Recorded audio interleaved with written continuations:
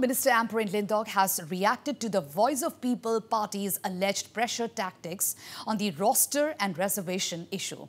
Lyngdoh said that the government will not bow down to the pressure tactics of the opposition.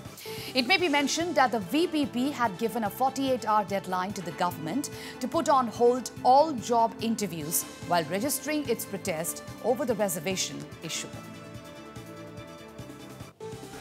It's fine if the member of the opposition puts this pressure on us, but we will take our time in deciding how to take this forward.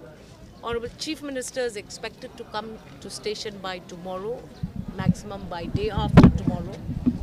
Surely there is a plan that we have in our mind. And yes, we are going to take up the issue. We're taking it up, but we're not going to be put under pressure by anyone. Because this is a very, very delicate matter. We don't want to see it going wrong.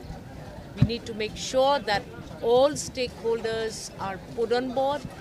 We take suggestions from everyone, make sure that these suggestions are looked at technically, and we will take up anything that is going to be positive and constructive in further decision taking on this matter. Meanwhile, Lyngdoh also said that there was no rift between coalition partners NPP and UDP post the Sohiong bypolls. The UDP and the NPP, there was a very keen contest, and now elections are over. So we are going to be moving ahead. There has been no negative or adversary feelings or sharing of experiences between anyone.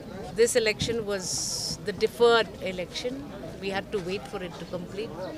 I do not anticipate that there should be any complications in this government henceforth. Question of the ruling dispensation winning the seat does not arise. Anyways, a coalition partner in the ruling dispensation has won the seat, so it's okay.